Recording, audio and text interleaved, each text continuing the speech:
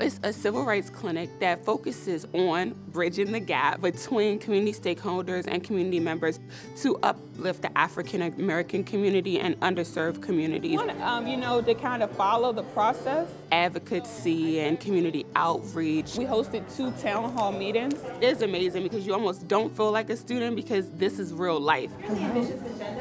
I work with education and the public school system, able to work with the Minneapolis School Board and make sure that the community voice is being conveyed. Good afternoon, board. My name is Leslie Redmond. I am the education chair of the Minneapolis NAACP. The Community Justice Project in St. Thomas has had me realize that I don't want to be the voice of the voiceless. I just want to help the voiceless get a voice. This is why we need to see the statistics. I urge you all to go and look at the statistics. Through the Community Justice Project and also my internship at the Department of Human Services, it's helped me to realize that policy is extremely important. Being on the ground is great, but changing just one school or one place is not as impactful as I would like for it to be. Leslie Redmond is a student at University of St. Thomas School of Law and president of the Black Law Student Association. I ended up doing an interview with Democracy Now! We welcome you to Democracy Now!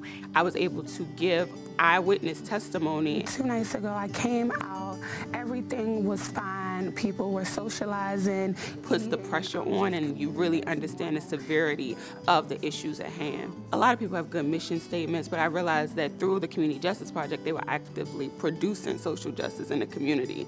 And it creates law school students that are morally responsible and making sure that they're well equipped to work in the future and help the community.